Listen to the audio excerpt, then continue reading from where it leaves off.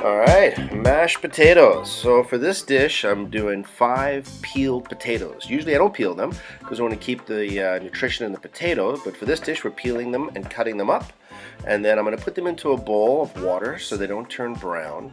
But what we're going to do is we're going to give them a little rinse in the bowl to wash any of the starch off. Right? So this excess starch sometimes may settle on the bottom of the pot, and when we're cooking with less moisture, this may tend to have a tendency to collect and burn. So a nice little rinse is good. Then I throw the potatoes into the pot and rinsed all the starch off.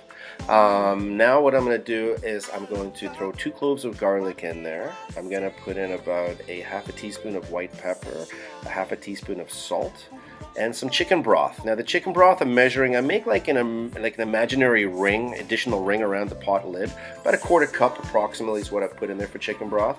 And we put this on a medium heat.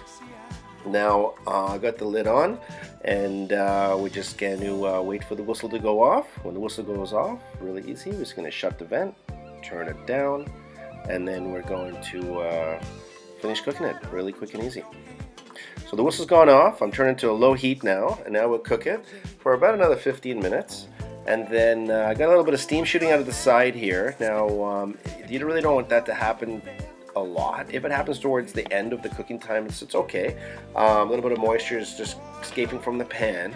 If that happens right in the beginning, your heat's a little high, turn the heat down. Now I'm going to mash it up. The potatoes are nice and soft. They got a little bit of a still firmness to them, which is nice. I'm going to mash them up, and then we're going to add a bit of butter and milk.